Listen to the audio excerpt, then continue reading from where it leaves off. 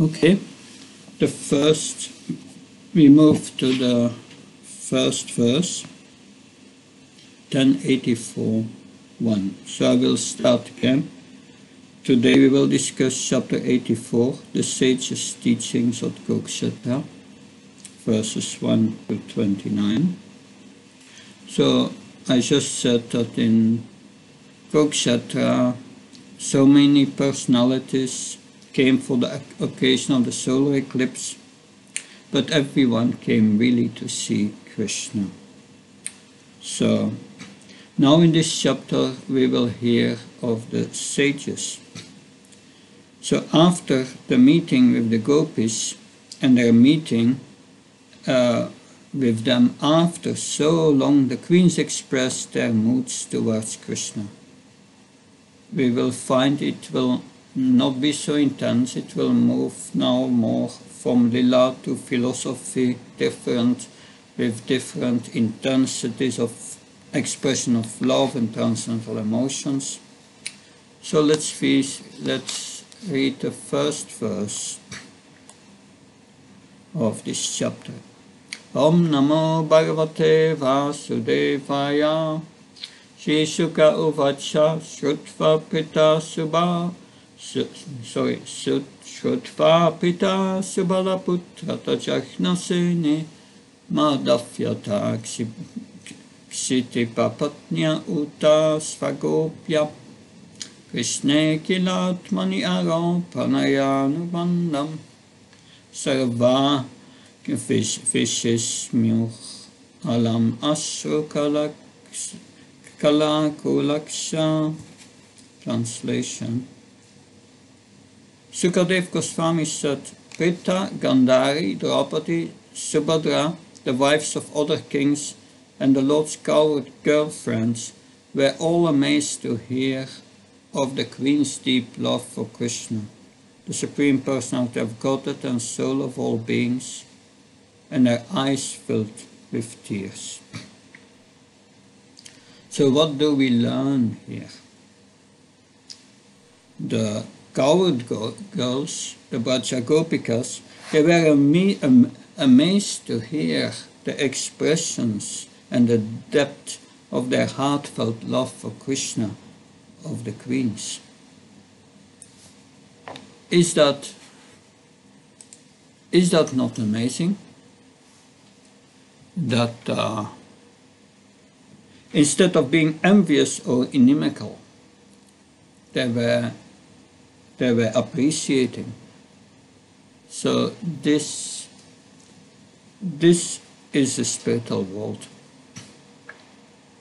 Although there was a kind of transcendental competition between some of the queens and the gopis, although on another level, as the queens are expansions factually of the gopis, there was no enmity. Rather, they were so thrilled and amazed that they were amazed of the attachment and love that the other person had for Krishna. And they were filled with appreciation. They could see that the center was Krishna and that the queens were giving so much pleasure to Krishna. But not only the gopis were there, also Gandhari, Prita, Draupadi, Subhadra. So we go back to the text. No, I can still not share. Let's see. Can someone read the purport of the first text, please? Yes, Draupadi is the chief hearer in this assembly of exalted women. Since, as explained by Siddhara Swami, she had asked the question that Lord Krishna's queens answered by relating their respective stories. Since Gadari and the other ladies named here were not even mentioned in the previous chapter as having been present, Acharya Sridhara concludes that they must have had the Queen's narration only second-hand. Indeed, Draupadi would never have spoken so freely in the presence of Krita and Gandhari, her elders, or before the gopis, whose attitude toward the queens of Dwaraka was not particularly sympathetic. Even though the gopis joined in shedding tears, it was more because of their being reminded of Sri Krishna's pastimes that because of any loving affinity between them and the queens. We should remember, of course, that there is always perfect harmony on the spiritual platform. Apparent conflict between pure devotee is nothing like mundane envy or strife. The jealousy of the gopis was more shown than substance, being exhibited by them as an ecstatic symptom of their overflowing love for Krishna. Srila Sridhar Swami Pada further analyzed the face Swa Gopia as applying that these gopis were the queens Rupa, the original phototype of who the queens were, specific expansions. Yes, they were expansions of the gopis. There is also a commentary of Vishwanath Chakravarti Thakur on this verse. In the 84th chapter, there is a mutual praise between Krishna and the sages. Questions by Vasudeva, performance of Jagya by Vasudeva, and Nanda's departure for Vraj. So we will hear of all of these. Thou Gandhari, Subalaputri, Draupadi, Jagnaseni, and Subhadra, Madai, all heard the discussions of the queens. Those such as Gandhari, such as Gadadari, or Gandhari, I don't know, did not hear directly, because it was not fitting for them to be involved in the intimate discussions with questions and answers between Draupadi and the queens in such independent way. Because Draupadi and Subhadra were intimate friends of the same age with the queens, it was proper that they heard directly. The cowherd women, living in another place because of their different castes, heard even more indirectly. The word uta indicates this separation of distance. By the word swa,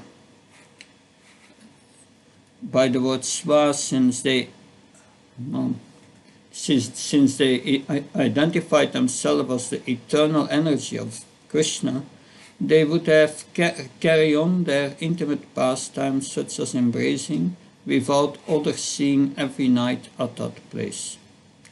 But in Kurukshetra, at the holy place, one should understand that they carried out the practice of brahmacharya and did not engage in such activities. The gopis were also astonished and shed tears on hearing the queen's pastimes, because they were pastimes concerning Krishna, and they saw there a very slight similarity to their own emotions. Interesting, a very slight similarity to their own emotions. It should be understood that the gopis did not have overwhelming attraction to the queen's pastimes. It is Vishwanath Chakravarti Thakur, he knows the personalities and how they feel and think, and by that he comes to all these conclusions that are very beautiful. That. So text 2.5. Just, yeah. to 5. It's a whole list of names of all these sages. As the women thus talked among themselves, and the men among themselves, a number of great sages arrived there, all of them eager to see Lord Krishna and Lord Balaram. They included Dvaipajana, Narada, Syavana, Devala, and Ashita, Vishvamitra, Satananda, Bharadvaj, and Gautama, and Lord Parasuram and his disciples, Vashista, Galava, Brihu, Pulastya, Kashyap, Atri, Markandeya, and Brihaspati, Dvita, Tritra, Ekata, and the 4 Kumaras, and Angira, Agastya, Jagyavalka, and Vamandev. So there are these sages are all worshipful, wonderful personalities. They have come here on the occasion of the solar eclipse. But as the verse directly says, they were eager to see Krishna. And this is the great wealth of any person, to see, serve, or to be in the presence of Krishna. This is quite spontaneous on the part of the sages. Now, we have here the topmost personalities in society described with their relationship with Krishna and Balaram. The head of society are the Brahminical sages, because they are meant to guide society. So, what is the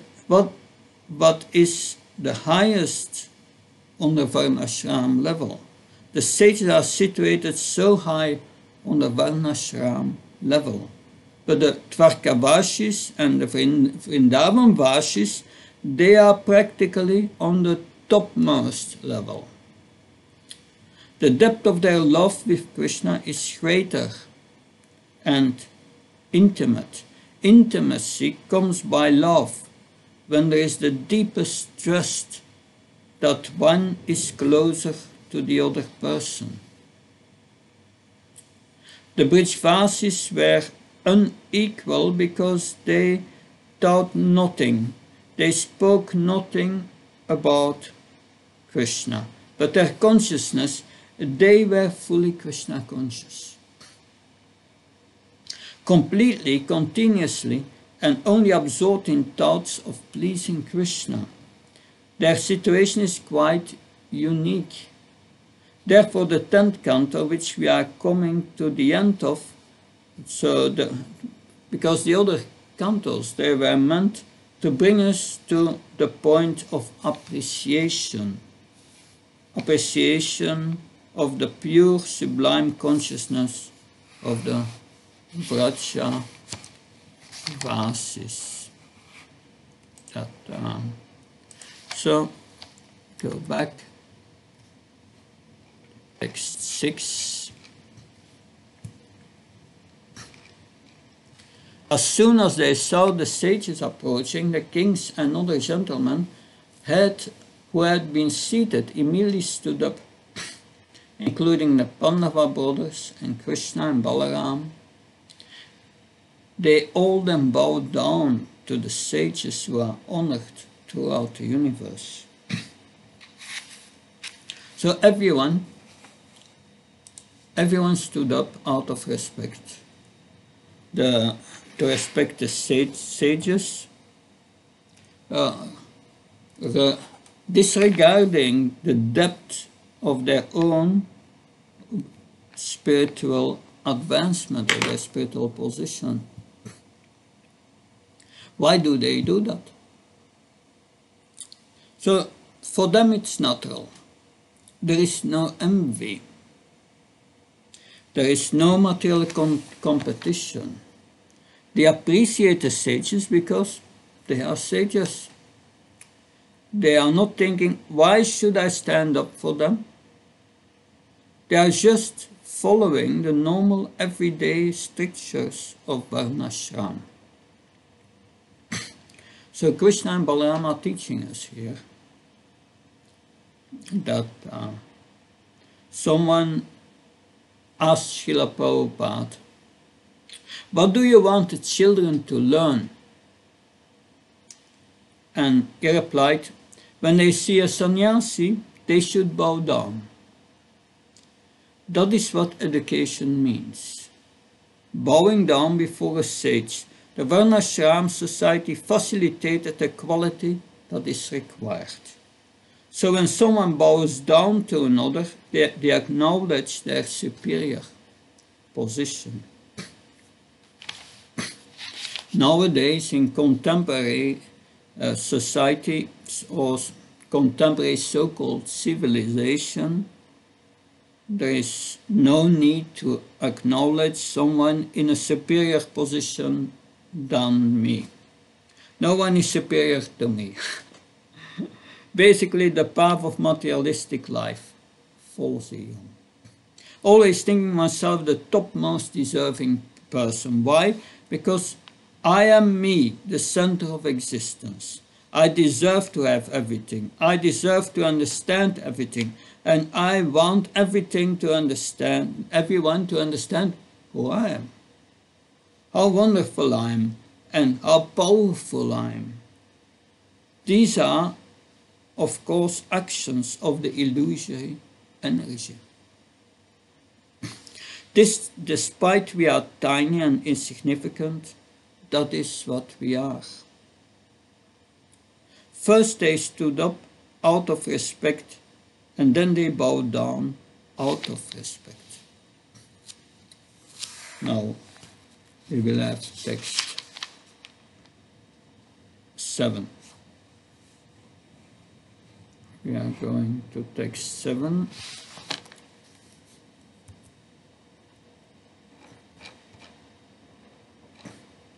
Lord Krishna, Lord Balaram, and the other kings and leaders properly worshipped the sages. I offer them words of greetings, sitting places, water for washing their feet, drinking water, flower garlands, incense, and sandalwood paste. I get a message that my internet connection is unstable. If I get out again, disconnected, I will disconnect. I will connect again. So we are at text 7. Krishna and Balaram offered respect. So to be a king, one needs to have a huge false ego. You need to have a particular mood to be a king. Because you have to protect the citizens. And yeah, you must be happy to accept the challenge. That means, and we will continue. So we just read text 7, and Lord Krishna and Balaram offered their respect, and I mentioned that to be king, you need a huge false ego. You need to have a particular mood, because you have to protect the citizens and be glad to accept any challenge. That means that you have to think yourself the topmost. It is essential for leaders that kings within the Varnashram system, when they see sages, that they bow down and worship them. Otherwise, they will be out of control. The sages keep the society in a spiritual direction. The kings deal so much with power and wealth in a mode of passion. So they will tend to be influenced by that, and therefore the check and balance in society is given by the king's subservience to the sages. And they fear the sages, because kings by definition as warriors, they have to be so brave They should not have fear of anyone. Otherwise, how can they rise to the challenge of fighting? But they fear sages because they have the power that they cannot stop. And that is the power of the curse. They fear the curse of the sages because they have no control, the power of renunciation. Okay, you don't take my advice, the sage says, I'm leaving. I even take the side of your enemy. So they stood up and they bowed down and they worship. And it is wonderful that... So I read the verse again. Lord Krishna, Lord Balaram, and the other kings and leaders properly worship the sages by offering them words of greetings, sitting places, water for washing their feet, drinking water, flower garlands, incense, and sandalwood paste. So they stood up, they bowed down, they worship. So they were not at their home in their palaces. They were traveling, but they offered everything they had. Now we go to verse 8. After the sages were comfortably seated, the Supreme Lord Krishna, whose transcendental body protects religious principles, addressed them in the midst of that great assembly. Everyone listened silently with rapt attention. So why did everyone listen silently and carefully? Their consciousness was focused, so why? Who is going to be speaking? Krishna. The Supreme Personality of Godhead, the topmost person in existence, is going to speak. So therefore, they were interested that what he is going to say. He's the all-knowing, the all-powerful, the all-wealthy, the all-renounced, the all-beautiful, the all-famous, and he's going to speak. Whatever he says is going to be exceptional. He's speaking to these sages, to the all-powerful sages, and he's going to be in his all-powerful mood. Or is he going to be in his Varnashram mood? It seems going the way that he will be in the Varnashram mood. When he's in the Varnashram mood, then what is the purpose of his speaking? First, it's for the benefit of society, for everyone who is there, the kings, everyone. So we are also listening. So it is also for our benefit. Lord Krishna speaks to the sages in 4 verses. And then the sages are going to speak. Look at the perspectives here. What Krishna wants us to see and learn, and what the sages are actually thinking after being spoken to by Krishna and on the Varnashram level. How do we know that they are aware that Krishna is the Supreme Lord? That they have come from all over the land, not specifically to take bath during the solar eclipse, but to see Krishna and Balaram. They wanted to see him because they were sages. They knew who these persons were. Not that everyone from anywhere came to see them, but the sages came because that is the meaning of being a sage. It is very rare to have the association of Krishna and Balaram. So here now the 4 verses that Krishna is speaking.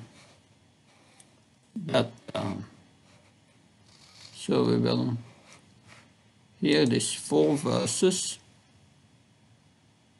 Just a moment.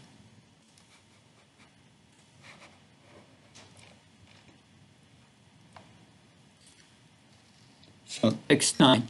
The Supreme Lord said,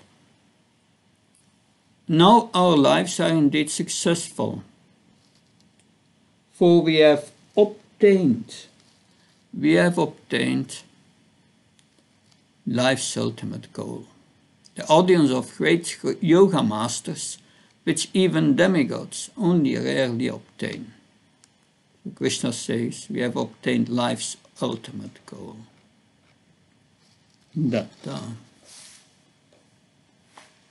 So they were seeing Krishna and Balaram as Yogeshwar. To see with our eyes means seeing what is there. Seeing with our eyes is seeing whatever else sees. And this is what we think. But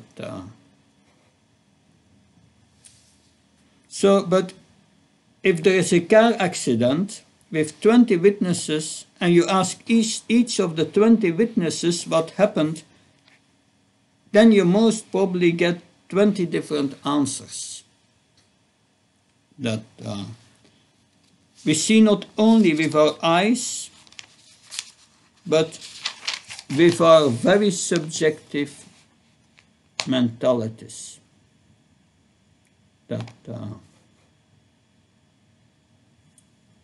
This is something to keep in mind in our dealings with each other, that we have our perception of reality, but we don't know what the reality as it is. Not only should we tell everyone what we think, but we should remember that this is only what we think. As we see with our minds, we also hear with our minds. We can close our eyes, but we can't physically close our eyes. We don't hear what other people say sometimes. So this is what the sages are saying. They see Krishna as Yogeshwar. Vasudeva sees Krishna in one way, and thus the Yadus are seeing Krishna in another way. And the residents of Vrindavan are seeing Krishna in a completely different way. It appears superficially that the residents of Vrindavan are seeing Krishna in the least perfect way, because how do they see him? As Lala, a boy? He's our boy. He's from our village. We grew up with him, and no one else knows him. He's our boy. Just like we have any friends. Has anyone still friends they grew up with? Mostly we have grown distance from those with whom we grew up with. Does someone has friends who they know for 30, 40 years? Just a moment, I'm still looking. Yeah. Because on my mobile it may disconnect again, but we continue. We know them in a different way. It's very interesting to have very old friends, because you know each other and are still friends after 40 years. It passed the test of time. The residents of Vrindavan, they say that we really know what Krishna likes, how he wants to dress, how he likes to eat. Dus the Vrajavasis thinks, we know how Krishna likes to play. So we know what he really likes to do. He's our boy, the Vrajavasis say. What is the difference between the vision of the sages and the residents of Vrindavan? It is not the eyes that see, but it is a different transcendental mentality. Of course, we know that the residents of Vrindavan have a supreme transcendental mentality, because their love of Krishna is so complete that so Krishna reciprocates with that. This is Ahyaya Jnana. Krishna reveals himself We see him according to our consciousness. If we take that point seriously, then we understand why we see what we see, because this is Krishna's reciprocation with us. We see the world through the filter of our mind. We can understand the way our minds are by the way we think.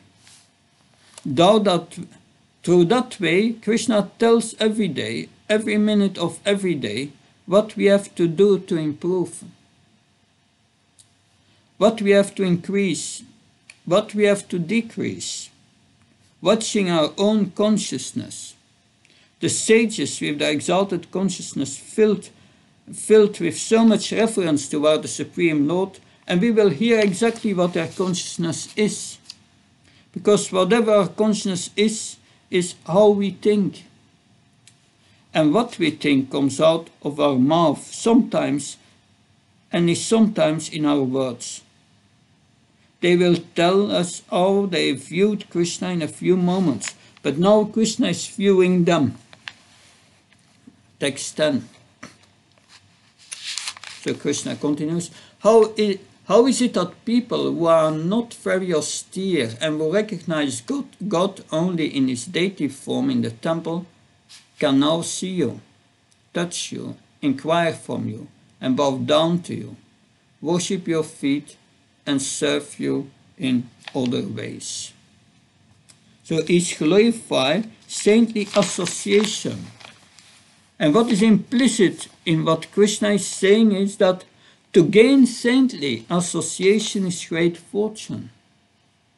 That this fortune doesn't come to everyone.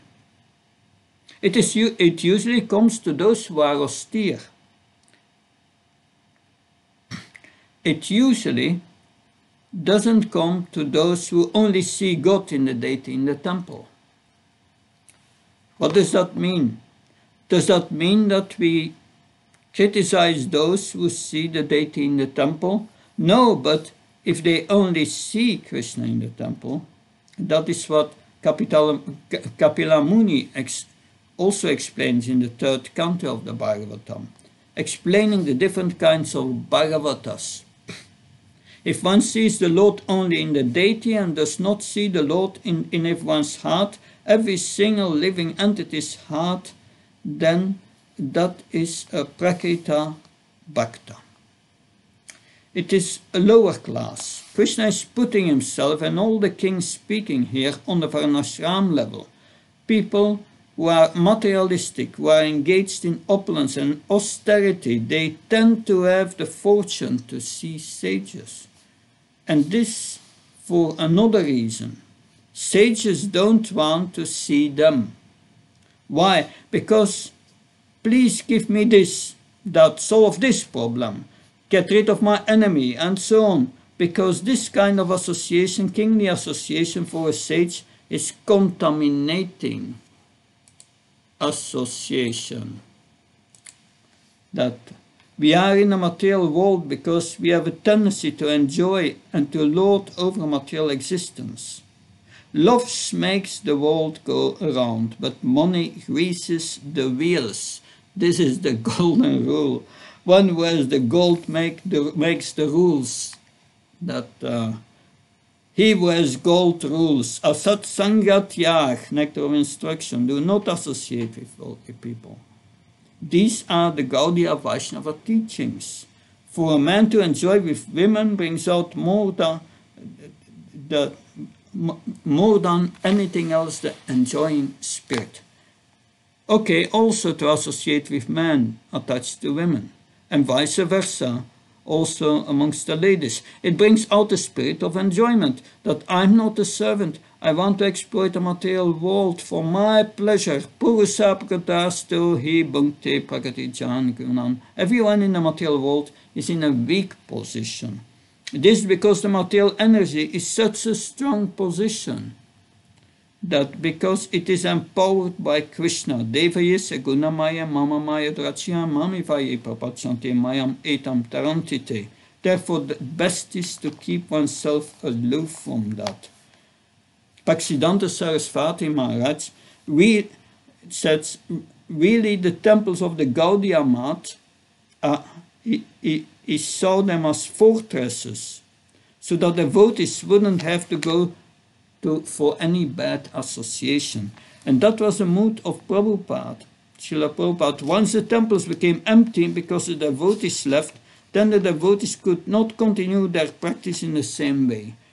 To be in a material world is such a different circumstance that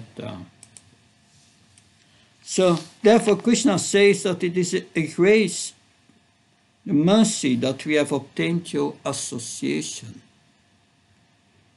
Sadhusanga, sadhusanga, sarvasastra koi, slava matra sadhusanga, sarvasitra hoi. The verdict of all revealed scriptures is that even a moment's association with a pure devotee, one can attain all success. Text 11. We are still online, but it can break every moment. But if I don't come back online, because I see I have 3 internet connections, my 2 regular connections are disconnected, no internet, so I'm only dependent on a mobile, which with 1 gigabyte only. That I'm just checking what my current balance is, and we can get an idea how long we will stay online. Text 11. Mere bodies of water are not real sacred places. That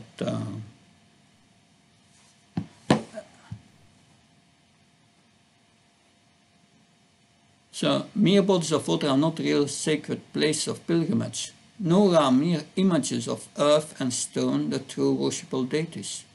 These purify one only after a long time.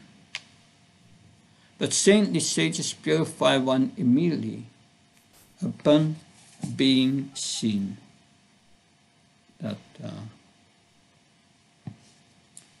text 11. So this is the concept of the sages being tirtha bhutani tirthani. Actually the walking places of pilgrimage because of having the Lord in their hearts. A place is holy when Krishna is there. This gives a hint. What does it mean to be a sage?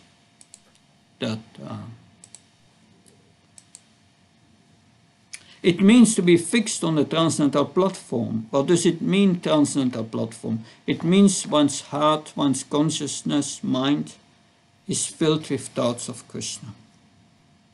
A materialistic mind is filled with anything other than thoughts of Krishna. Specifically, in an enjoying spirit, we see with our consciousness, with our minds, when our consciousness is covered with false ego, that is Maya. That is the first gift of Maya. That is a false ego. This is the first gift of the conditioned soul. When you go to prison, the first thing they do is giving you a nice set of clothes, because your prison uniform, the first element of the prison uniforms in the material world, is false ego. The number is your identity. Our consciousness comes filled with false ego, and a sage means that one's consciousness is filled with Krishna. It is filled with a serving spirit of Krishna. And through that consciousness and spirit, it sees the world, a serving spirit. Why would we have a serving spirit? Shivera Swarupahoy Krishna Nityadas. A sage means that this consciousness of being a servant of Krishna has penetrated the depths of who he is. A sage has just one identity. I'm Krishna's servant. The respect given to the sage is mentioned in various parts of the Bhagavatam. For example, in the 48th chapter of the 10th canto, when Krishna visits the house of Akrura,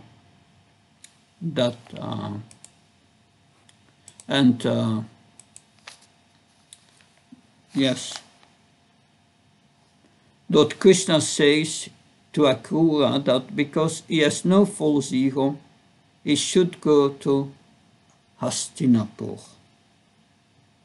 We have also Lord Shiva speaking to Markandeya Rishi, Canto 12, chapter 10, verses 19 till 25. So seeing a sage, a mortal achieves mortality. One can say that Kamsa saw the Lord and he did not gain immortality. The seeing is a particular type of seeing. It's not just with the eyes. From the perspective of Shastra, it is the perspective that is important, because we have all our subjective way of seeing things. We have Shastra. Shastra is a check. We want to learn how to see the vision or consciousness must be corrected to the lens of Shastra. Lord Narayan takes this point even further when Durvasa Muni approaches him. Durvasa was fleeing the chakra. Canto 9, chapter 4, verses 63 till 70. It says, Ashvatantra, I'm completely dependent upon my devotees. We can say that the sages have the power of purifying. That is what the verse we are referring to as saying, even more than holy places and holy rivers. Even more, they have the power to control Krishna. This is quite astounding. Lord Narayan speaking, Lord Shiva speaking, Lord Krishna is speaking to Akrura, they say the same. So this is the heart of Vedic culture. This is actually the essence of Vedic culture. And Krishna himself speaks it. Because the personality of Godhead is absolute, the Supreme Spirit, any representation of Him, whether manifested in stone, paint, sound, or any other authorized medium, is non different from His original form in the topmost spiritual planet, Golok Vrindavan. But ordinary demigods are not absolute, being infinitesimal spirit soul, and thus representations of the demigods are not identical with them. Worship of demigods or ritual bathing in the sanctified place gives only limited benefit to those who lack transcendental faith in the Supreme Lord. On the other hand, great Vaishnava saints like Vyasadeva, Narad, and the four Kumars are always absorbed in Krishna consciousness, and thus they are veritable moving tirthas, places of pilgrimage. Even a moment's association with them, especially by hearing their glorification of the Lord, can deliver one from all material entanglement. As King Yudhishthira said to Vidura, My Lord, devotees like your good self are verily holy places personified. Because you carry the personality of Godhead within your heart, you turn all places into places of pilgrimage. Thank you. Text 12. Neither the demigods controlling fire, the sun, the moon, and the stars, nor those in charge of earth, water, ether, air, speech, and mind actually remove the sins of their worshippers, who continue to see in terms of dualities, but wise sages destroys one's sins when respectfully served for even a few moments. Can someone also read this purport, please? An immature devotee of the Supreme Lord may accept only the deity of the Lord as divine and see everything as material, even the Lord's confidential servants. Nonetheless, because he recognized Lord Vishnu's supreme position, such a devotee is better situated than materialistic worshipper of the demigods, and he thus deserves a degree of respect. Association with advanced sages, either directly or by hearing their instructions, is recommended in this verse for one who wishes to advance beyond the lowest stages of devotional service. A neophyte devotee may be free from the more obvious sins of violence against innocent creatures and against his own body and mind. But until he becomes very advanced on devotional path, he must always contend with the subtler contaminations of false pride, disrespect towards respectable Vaishnavas, and lack of compassion for suffering creatures. The best remedy for these symptoms of immaturity is to hear from and honor pure Vaishnavas and to assist them in working to deliver the fallen conditioned souls. Thank you. The commentary of Vishwanath Chakravarti Thakur concerning the worship of voice and mind, Shruti says, those who worship the voice as Brahman and those who worship the mind as Brahman. Those who see the difference between himself and others who are actually similar because of the urges like hunger and thirst and gain of respect and other desires cannot destroy their sins, such as envy, disrespect and contempt arising from seeing difference by such worship, but they can destroy those sins by serving the great devotees. So the voice and mind are not independent of the Lord. So there seems to be a way to worship the voice and mind as non-different from the Lord. This is described in the 11th canto, how to worship the Lord through the different elements and attain mystic siddhis. This is the process of gaining them. Text 13. So this is, I think, a key memory verse. Yasyata buddhi kunapetita tuke svadiklatra disibama ichati. Yatirta buddhi saline nakarichit shanes abhihyesasai vagokara. One who identifies himself as the inert body composed of mucus, bile and air, who assumes his wife and family are permanently his own, who thinks an earthen image or the land of his birth is worshipable, or who sees a place of pilgrimage as mere the water there, but who never identifies himself, feels kinship with, or worships, or even visits those who are wise in spiritual truth, such a person is no better than a cow of an ass. That was text 13.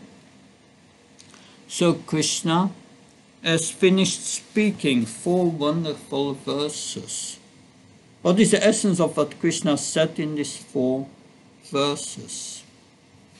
That they worship the sadhus. This is the essence of Vedic culture. The sadhus carry the Lord in their heart. They carry assimilated Shastra because they are actually on that platform. So how do the sages react when the Supreme Personality of Godhead greets them? That text 14.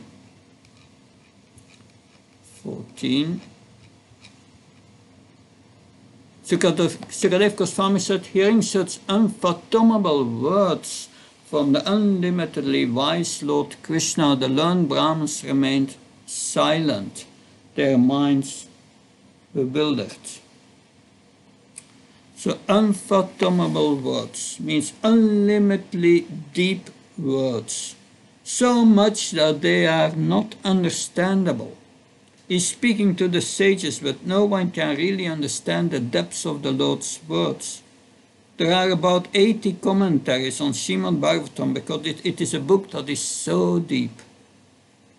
Such a limited amount of commentaries can be written about it, and still one does not get to the end of it. There are different viewpoints and ideas on Bhagavad Gita, so many, because his words are unlimitedly wise, they are unlimitedly deep. Why were they bewildered?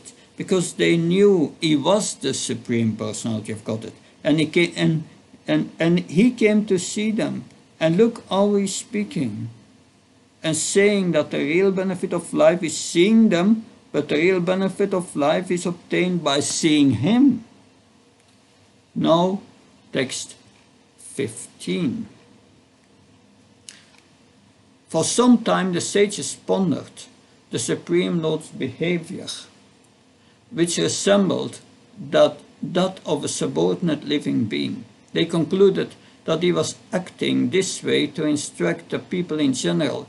Thus they smiled and spoke to him, the spiritual masters of the universe. Can someone read the purport here of 15?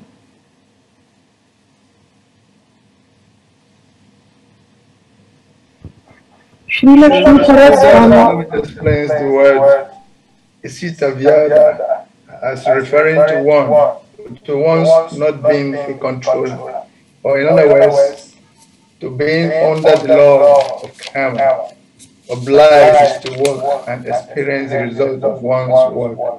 While addressing the sages, Lord Krishna accepted the role of a subordinate living being to emphasize the importance of hearing and serving saintly Vaishnavas. The personality of Godhead is also the supreme teacher of spiritual surrender. Thank you. So now the sages start to reply. They will speak in 11 verses. 16. The great sages said, "Your power of illusion has totally bewildered us, the most exalted knowers of the truth and leaders among the universal creators. How amazing it is the behavior of the Supreme Lord. He covers himself with human-like activities and pretends to be the subject to superior control." So he covers himself, and they are amazed about Krishna's activities. Krishna is glorifying the sages, and the sages are glorifying Krishna. Indeed, the human-like pastimes of the Almighty are simply a pretense. Effortlessly, he alone sends forth from himself this variegated creation, maintains it and then swallows it up again, all without becoming entangled. Just as the element earth takes on many names and forms in its various transformations. So Lord Krishna is unlimited, but he acts as a king, or as a son of Mother Yasoda, or as a lover for the gopis. All objects in this world are transformations of the earth. Can someone read the purport of 17, please? The One Supreme expands himself as many without diminishing his completeness. He does this effortlessly without depending on anyone or anything else. This mystic potency of the Lord's self-expansion is incomprehensible to all but himself. But the example of the substance earth and its manifold products bears enough resemblance to provide some idea. The same example is also presented in an often cited passage of the Chandodaya Upanishad. Earth's transformation are merely verbal creations of the process of meaning. The substance earth itself is alone real.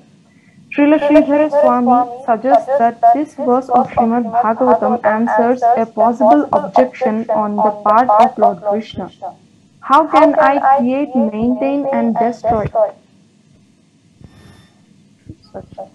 How can I create, maintain and destroy the universe? The answer is given by the words Aho Vibhuman Charitam Vidambanam. You are the perfectly complete whole, and your birth and pastimes are only an imitation of ordinary person's activities in the material world.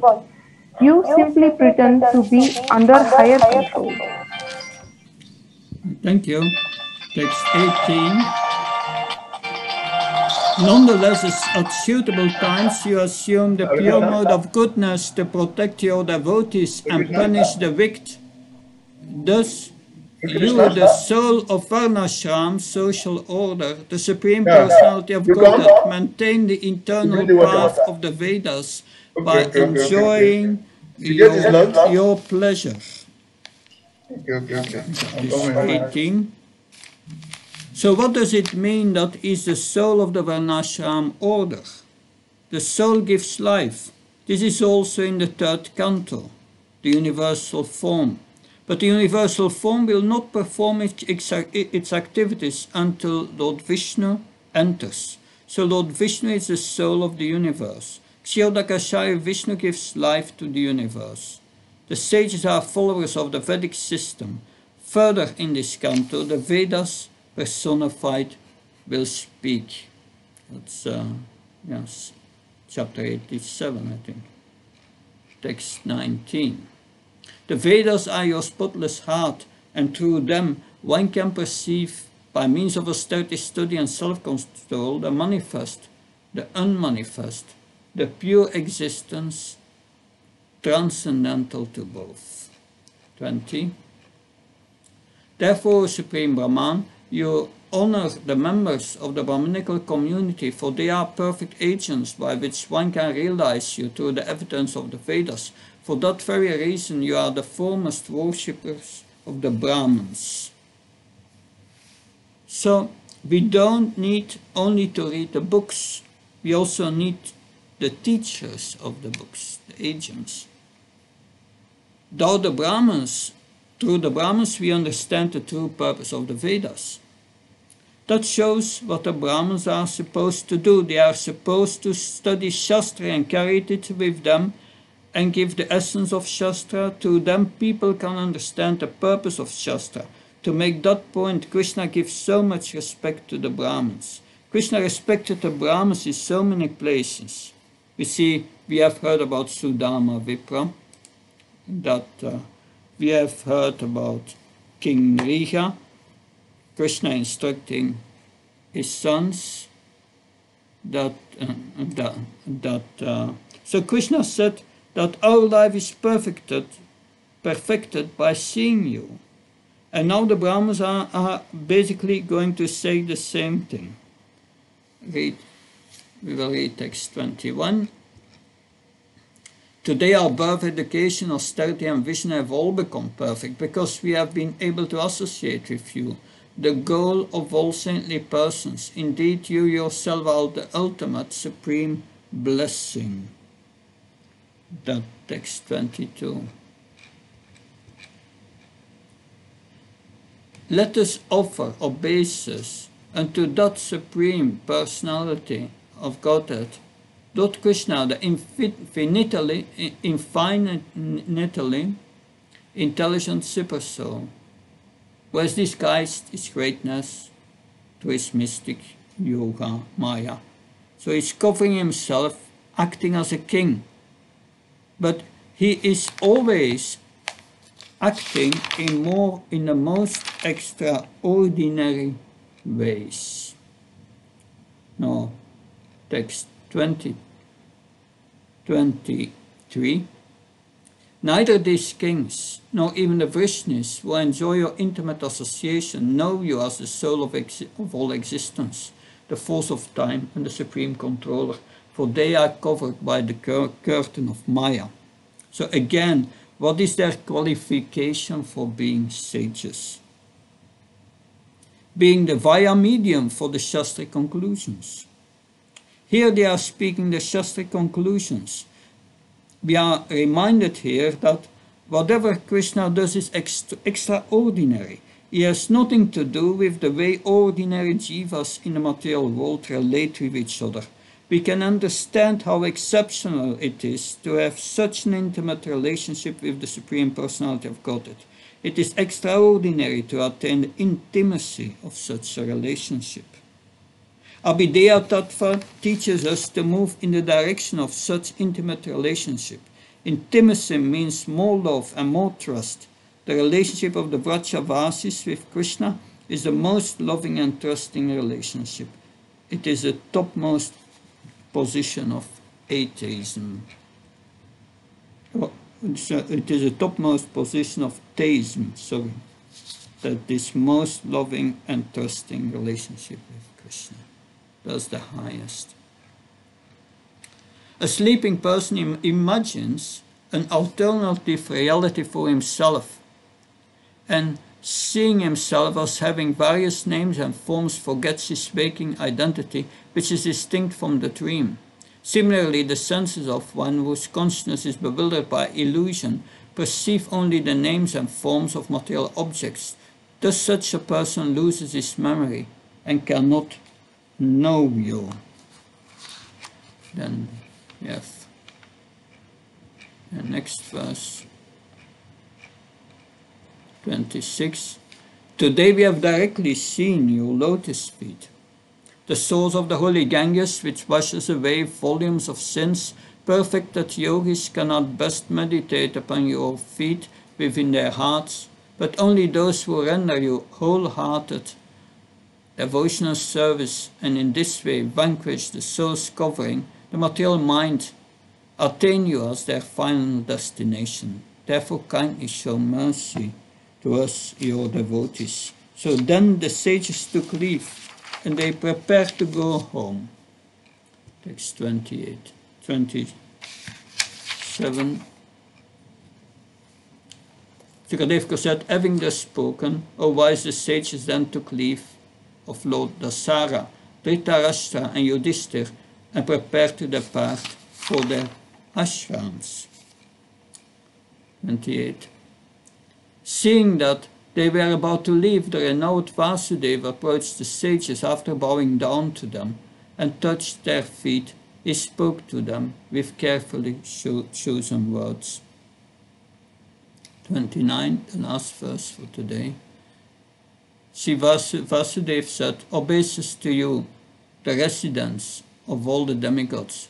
Please hear me, O sages, kindly tell us how the reactions of one's work can be counteracted by further work. So Vasudeva is thinking that he is an ordinary person. How can our bad karma be removed by karma yoga?